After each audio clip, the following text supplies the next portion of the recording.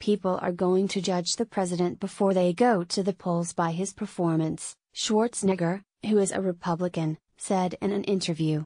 If Trump does a great job, then there's no reason to replace him. But what I'm saying is that John Kasich is a great alternative should he, Trump, not perform, because we don't know yet. We are only 1 year into his term.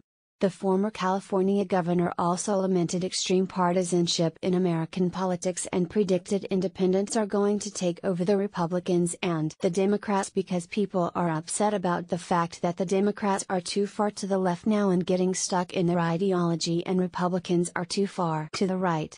Schwarzenegger expressed concern that the Republican Party is not doing enough to appeal to voters, saying the party is dying, like the Titanic. But, he added, we don't have to go under completely. We don't have to wait for that moment. Let's change. Schwarzenegger said that the GOP should be more open and go back to the idea of acting as a big tent. Schwarzenegger has previously talked up Kasich, who unsuccessfully vied for the 2016 Republican presidential nomination. At a recent event in California, Schwarzenegger said that the Ohio governor's vision and inclusiveness is just what our nation needs.